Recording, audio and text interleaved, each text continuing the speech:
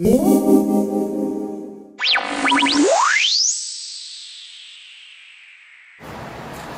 everyone, I'm Mark from thenokiablog.com, and this is the Nokia N97. It has the 3.5-inch touchscreen and a slide-out keyboard.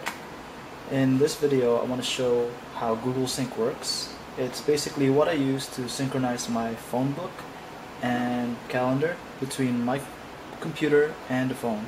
Here we have Google Contacts on basically Gmail. So you could go to your contacts by going to contacts right here. This list of contacts are stored on the Google servers, but it's also synchronized with my phone, and I'll show you how that's done. If you go to the bottom of the list, the last person I have here is Zach. Here on my phone, the last person I have here is also Zach. So here we go. I'm gonna add a contact. Let's go add Zebra.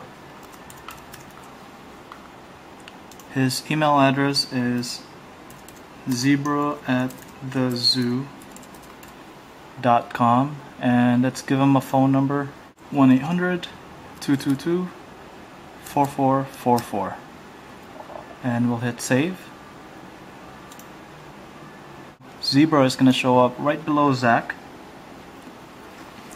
and let's show the phone.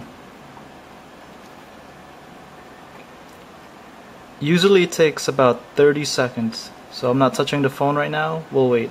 Oh, there you go, it showed up in like 10 seconds. I didn't touch anything, it just automatically updated. Let's go to options, edit.